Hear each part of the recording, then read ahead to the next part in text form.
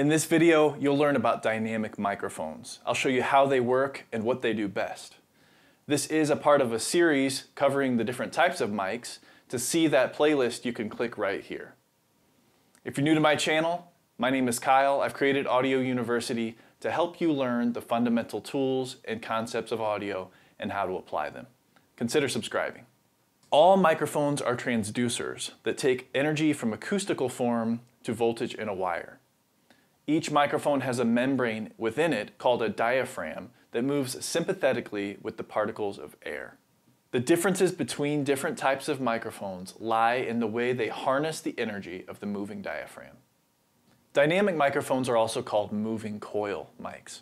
They function on the following principle. As a coil of wire moves in relation to a magnet, a voltage is created. The diaphragm of a dynamic microphone is attached to a coil of wire. That coil surrounds a magnet. The diaphragm is usually made of aluminum alloy or other low-mass material so that it can be moved by low-mass particles of air. As the diaphragm is shifted forward and backward by a sound wave, the coil of wire also moves. Because the coil of wire moves in relation to a stationary magnet, a voltage is created on the wire. Dynamic mics are the most common type of microphone. These four elements are what make them so popular. They're durable, high mass, directional, and have no inherent noise.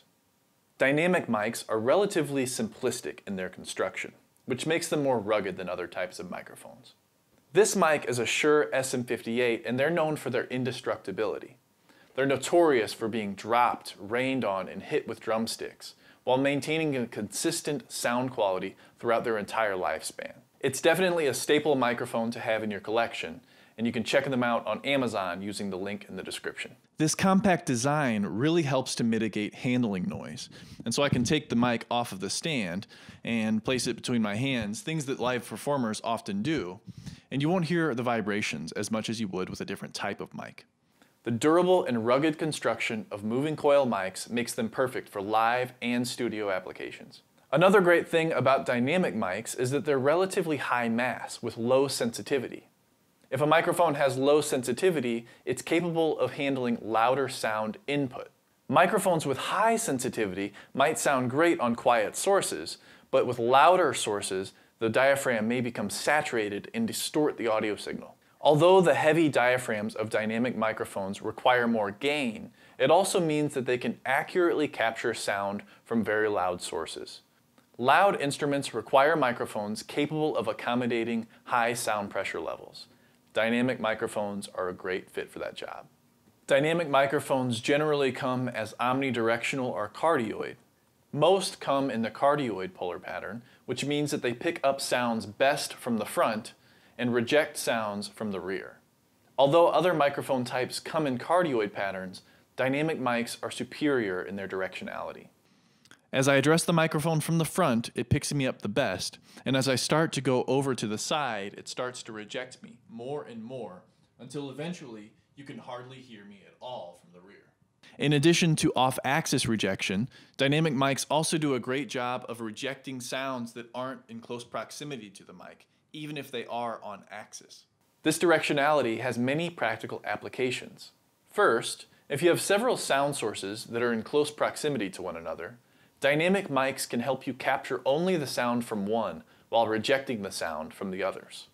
The directionality of dynamic mics also helps in sound reinforcement. Anytime you send the signal from a microphone to a speaker in the same room, you run the risk of a feedback loop.